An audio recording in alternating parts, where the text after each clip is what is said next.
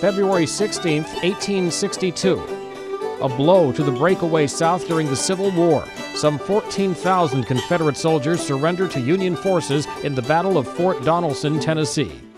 2002. Families from Walker County and around the world have been horrified to learn that their loved ones may not have been properly laid to rest. Authorities in Georgia arrest a crematory operator after hundreds of decomposing corpses are found stacked in storage sheds and in the surrounding woods. The operator, Ray Brent Marsh, later pleads guilty and gets a dozen years behind bars. 1987. John Demjanjuk goes on trial in Jerusalem, accused of being the Nazi concentration camp guard known as Ivan the Terrible. Demjanjuk is later convicted, but Israel's Supreme Court overturns that conviction. 1968. America gets the first 911 call, a successful test of the emergency phone number in Haleyville, Alabama.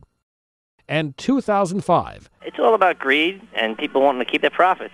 I really don't have any sympathy for the owners or for the players. The NHL scraps what's left of its season, already decimated by a lockout over a salary cap for its players. Today in history, February 16th, Mike Gracia, The Associated Press.